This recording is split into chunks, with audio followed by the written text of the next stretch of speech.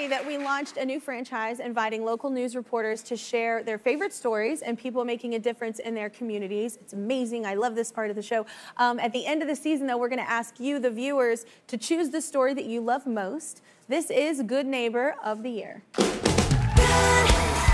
so good. Good neighbor of the year. Get it, Jesse.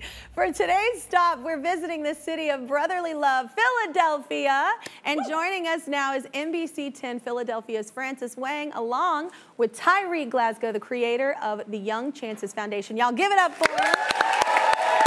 So meet Mike, meet Zoe, everybody. I was bragging on y'all earlier to them. So Francis, explain what the Young Chances Foundation is and how important it has been and still is for Philadelphia. Well, I love the name Young Chances so much. He's going to tell you the personal meaning behind it, but it really is about Tyreek giving young people a better chance at life.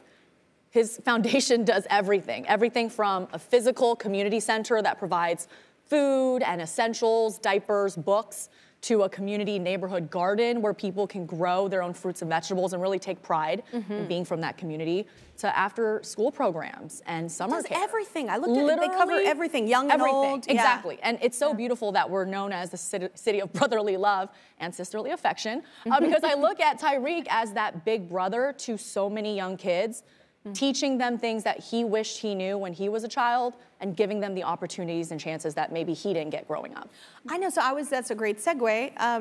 I was gonna say, is this like maybe what you wish you might have had whenever you were a kid? That brotherly love, had somebody kind of looking out and kind of helping guide you. Well, for me, growing up in South Philadelphia, my grandmother and mother raised me. They gave me everything that I needed, but you know, I took the easy road out. I was good with numbers, you know, talking with people and networking and doing those things, but I took the way that a lot of people in our community do. They take the way that we're not taught, and that's the fast way. And that fast way cost me. It cost me being shot 11 times in my head, back, leg, and arms. It cost me going to jail for 5 years. And in jail... What? Wait, I'm sorry. I didn't know that part. Yes. Shot 11 times? Yes. Oh my gosh. So that's normal. Growing up in the communities that we live in, gun violence happens every day. People are shot every day, and I thought that was my life's resume. That's what we do in our community. That's, you go to jail, you get shot. There is no hope for tomorrow because you just want to survive today. And while I was in jail, I lost my grandmother, and it really hurt me, but it gave me that guidance to stop pointing the finger and to look in the mirror and try to have my community follow me in a positive way. That's incredible. So before starting the foundation, you had your fair share of trouble, as you were saying, right? Is that is it kind of cool though? Because now you turned it around and you get to almost have a testimony to all these kids that are you, right? Like. Yeah, and you know, growing up, it was hard. You know, it was hard to do the things, but today we provide those things that we didn't have. Through our partnership with the police department, we did over 75 community events. We focus with our schools, faith-based initiatives, churches, mosques, to really give out food. We served over 11,000 households during the pandemic.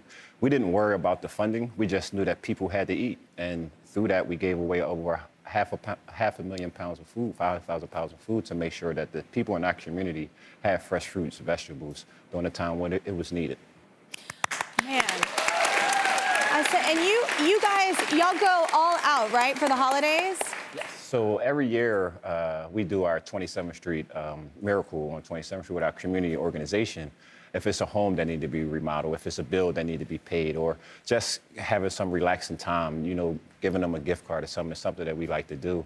Because it's easy to point the finger at the problem, but when you look in the mirror, it's a smile that comes on their face, and that's what we want to do.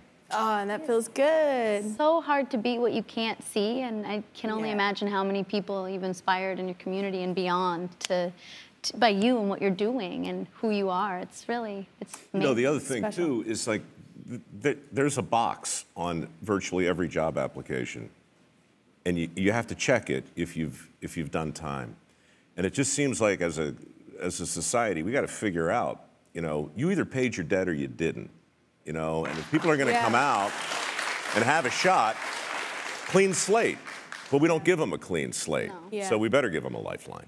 Yeah, no, that's true too. Like even having the opportunity, we've had actually several organizations on this show that help out because of that. It's hard for people to even have that opportunity or chance after you get out because nobody wants to see it after you see that that box. It's been checked. But that's not true. Not nobody. We've had people on here that do that, and it's incredible. So before the break, Tyreek shared the vast and life-changing ways his foundation helps uplift everyone in his Philadelphia neighborhood. And right now we have Francis's colleague Sheila Watco at the Young Chances Foundation Community Engagement Center, where lots of activity is taking place. What's up, Sheila? It's great to see you again. What's going on over there? Kelly, hi. It is great to see you as well. Don't they look fantastic? I have to say, it's a bit of a chilly day here in Philly, only about 44 degrees, but as you can see, we are staying warm with the festive spirit today. Now, as you know, a big part of what Tyreek does with Young Chances Foundation is building bridges and partnerships with the local police force who work in the area. So right now, first of all, I would like to introduce you to Officer Kim Hickinson. She and her colleagues work right around this area. Officer Kim, what kind of impact have you gotten to see Tyreek's work make on this community? I think the impact that we have seen here in this community has been invaluable.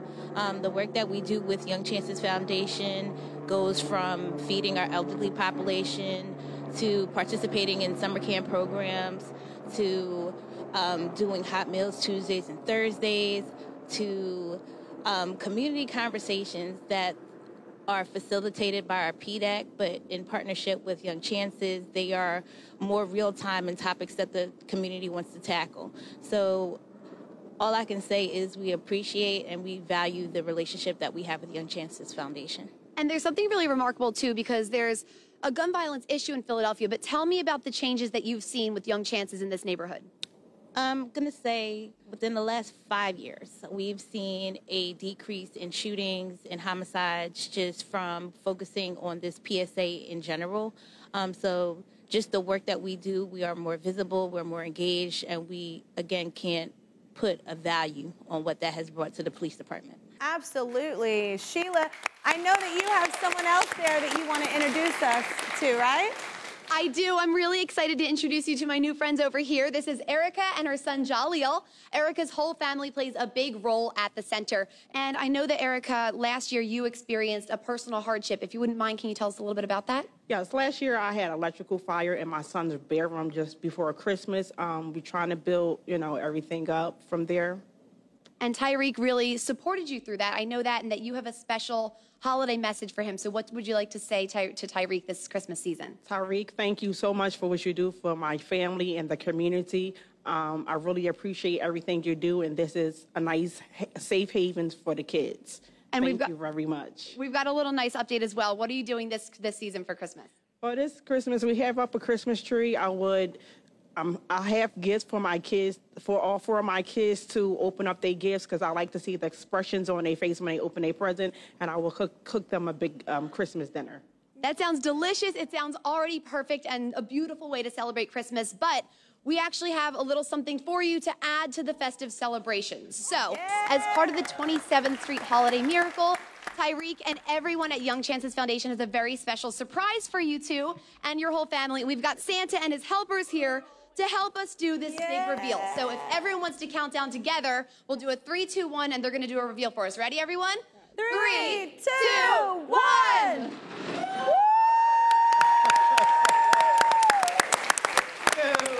So Erica, you can see this truck is absolutely filled to the brim with wrapped packages. We have furniture for your new place. We've got a lot of fun kitchen appliances, toys, a game station, a big TV. How are you feeling right now? Happy.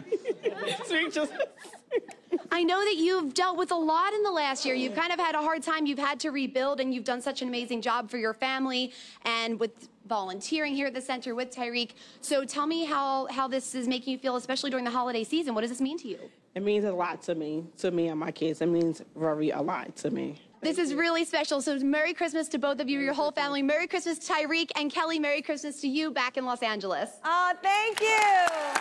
Y'all enjoy. Merry Christmas. Thank you so much, Sheila, Erica, Jaleel, and Kim. Yo, it's so beautiful. They're going to have a good time with that game system. I like a game system. So, Tyreek, we are all so impressed with how you're lifting up the Grace Ferry neighborhood in Philadelphia.